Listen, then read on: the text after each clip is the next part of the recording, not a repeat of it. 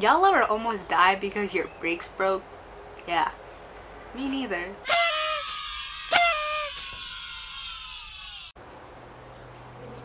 This is so weird. Oh my god. Hey, what's up you guys? Yes. No, I'm kidding. Hi guys, my name is Jennifer, and you know what? I've posted 2 videos so far, and I never posted again. I mean, doing YouTube videos is fucking hard. Also, school, also fucking hard. I'm cursing a lot and I'm very sorry for that. I'm nervous. So today, I'm going to be telling you the story of how I almost died. There are many of those, but this one's the most prominent one. There's this one time where my car, like, the brakes of it kind of broke, and it's just like that day or whatever, it was just little things that were happening that just kind of like made my mind fucking go off. So it's a normal day, I'm driving to school, and where my school is, there's like parking for upperclassmen and you need a pass for it, and I never got the pass, so like people who don't have the pass have to park on the street in front of the school, and that street is like on a hill. So I'm driving to school and I get there and I'm parking on the hill, and I'm like parking downhill. So I start to park and I'm slowing down, you know, because I'm gonna come to a stop and park, and all of a sudden it doesn't stop, and I hit the brakes again and it doesn't stop. And I'm not going fast, I'm literally like rolling, like I'm going 0.00001 miles per hour. Like I'm not going fast at all, but the car is not stopping. So I'm like, wait, did I press the gas? And so my dumbass presses the gas pedal, and obviously I go forward hella fast, and I'm like, wait, no, I did not press the gas, and I try to press the brakes again and it just doesn't do anything. So I'm freaking out and I'm like, what the hell? And so I put both my feet full force on that brake, and finally after slowly braking, it finally comes to a complete stop. Now luckily there was no one in front of me, so I literally am just like, you know what, this is something for another time. Put it in park. I go to class like nothing happens. It literally slips my mind, and then it's the end of the day, the bell rings, and so I get to my car and there's people that parked in front of me, and so I turn on my car and I just wait there for a second, and I start to think back to this morning, and I go, that didn't seem good. And so I start driving. It takes me a while to get home because I live out of district, so I mean, honestly, you can tell whoever the hell you want because I graduated. There's something in my eye. Never use your fingers to rub your eyes, guys, because that's how you get pink eye. Use your wrist.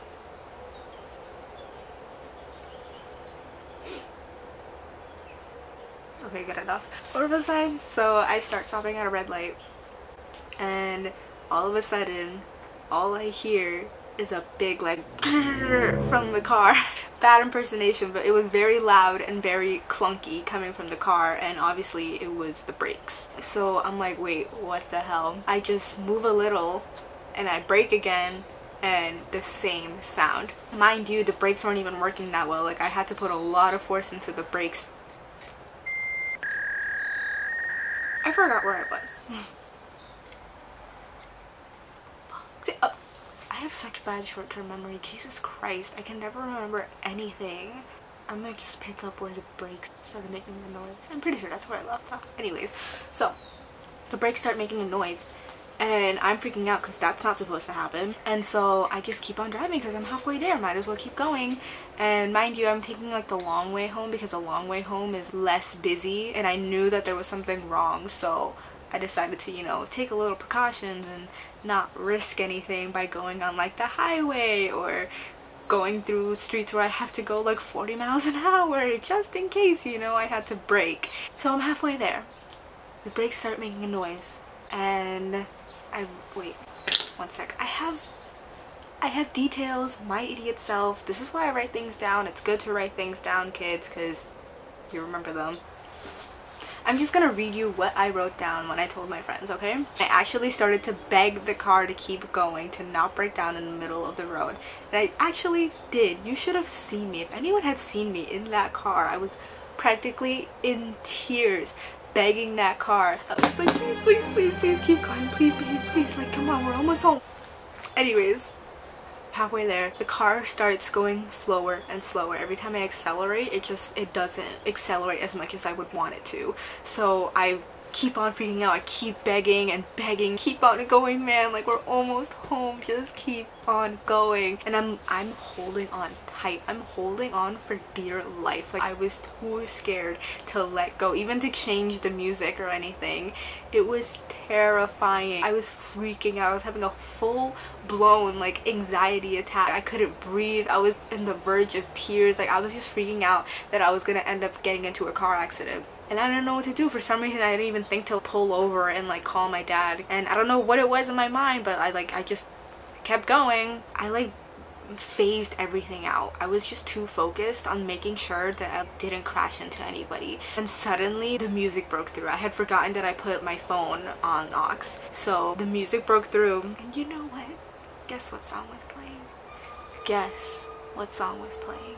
It was the Panic at the Disco Fall Out Boy mashup of Sugar We're Going Down and This Is Gospel. Now for those of you who don't know, that song, it basically consists of we're going down, if you love me let me go, and you know what my favorite? The fear of falling apart.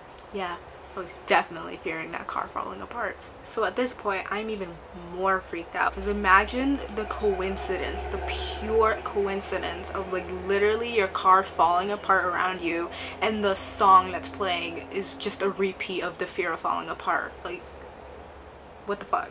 Anyways, so I keep going. I just stopped filming. Do I need a new camera? Get it with my new AdSense money? Okay, I'm getting way off track. Back to the story. My mind is off of the song at this point. I've completely ignored it because it's just pure coincidence. I didn't even touch my phone because I was too afraid to let go of the steering wheel. So I'm just like, you know what, whatever, it's out of my mind. Like, I'm just gonna focus on not dying right now. I keep on going, and you know what? The next song was the original song, This Is Gospel by Panic at the Disco. Those songs never come up back to back, and my phone was on shuffle. That never ever happens, and that hasn't happened ever since. So it was not a coincidence. Like, it couldn't be a coincidence that those two songs decided to play. It was crazy. It was like I had a freaking soundtrack to my life at the moment, and I just kept freaking out. Like, I was like, what the fuck? Like, what are the odds? I don't know. So that song plays, and at this point my sanity is hanging by a thread. So there's a little preface here. My family has 3 cars. There's my dad's car, my sister's car, and the family car. And I usually use the family car, and because that was the only car that was available, family car, my car. I love you. Not dead, she's right out there, but you know, she's struggling. So I was using the family car, and my dad likes to park in the driveway. The driveway fits 2 cars, but no one ever wants to get up to move their cars for the other one to get out. So we just decided to, the 2 of us park on the street and 1 parks in the driveway. Whoever gets there first, you know, you win. My dad always got there first, so he always won anyways. I always knew that I had to park on the street, and so I get there and I start taking the back road so I can turn around. All of a sudden, the tightness of the steering wheel, it just started loosening up a little, and I'm like, wait, whoa, this is so much better than before.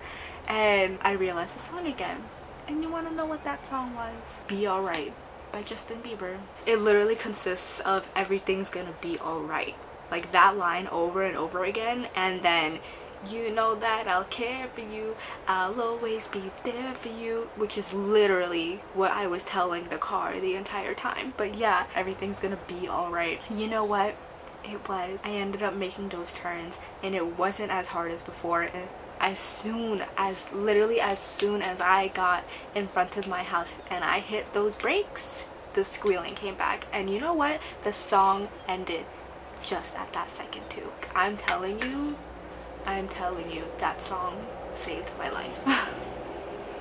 So you know what, Justin Bieber, thank you. Thank you for releasing that wonderful song. You know what, at the end of the day, it probably did save my life, so thank you very much, and congratulations on your wedding.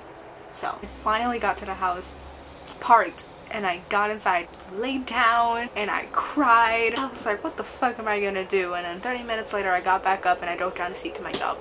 I literally drove down the street parked and went to work. And then I got back in the car after work and I drove home, and finally my dad was there, and I walk in and I go, "Dad, there's something very wrong with the car." And he goes, "What?" And I'm like, "Yeah, I almost died." And then he went outside and he took the car for like a little drive down the street just to test it out. And he goes, "Yeah, the brakes are broken." I'm like, what the fuck, are you kidding me? Are you kidding me? The brakes are broken? Are you freaking kidding me? And my sister comes home and I tell her the story, and that's when she tells me like, "Oh yeah, I would have never driven the car. I would have called Dad immediately." And I'm like, you know what? I had to get to work. I couldn't do that. So anyways, what was I gonna say? Right, okay, so hopefully you enjoyed that story time. I figured I'd give it a shot because I've been dying to tell that story to so many people, and you know what, this was my time to shine. Hopefully a lot of people like it, hopefully a lot of people watch it so I can get subscribers, so I can be a YouTuber. But like, you know what, I can't force you, so you know, help a girl out though. But yeah, this is my attempt at being a YouTuber. This is gonna be my third video, technically my fourth, but don't watch the first one because I'm still very embarrassed about it. It was a school project, don't judge. Third video, third attempt. Past two weren't that great. This is gonna be very bad editing. I'm sorry guys, I don't know how to edit. I'll figure it out.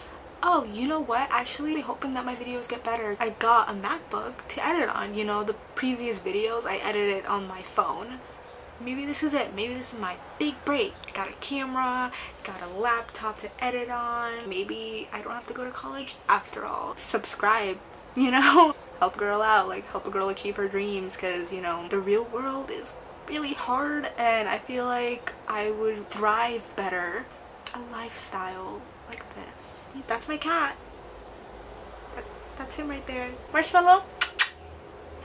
That's so cute.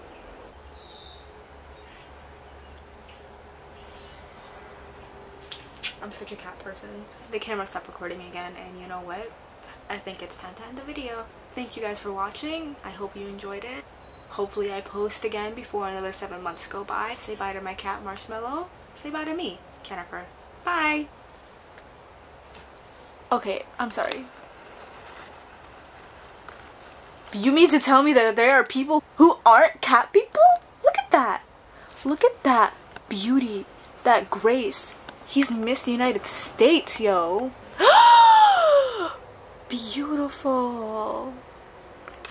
I'm just gonna have like a whole minute at the end of the video of him petting himself. That's gonna be my outro all the time. Marshmallow. So dog people, I'm sorry. Look how beautiful. Look how magnificent. He's taking a shower. He's showering right now. What a good boy.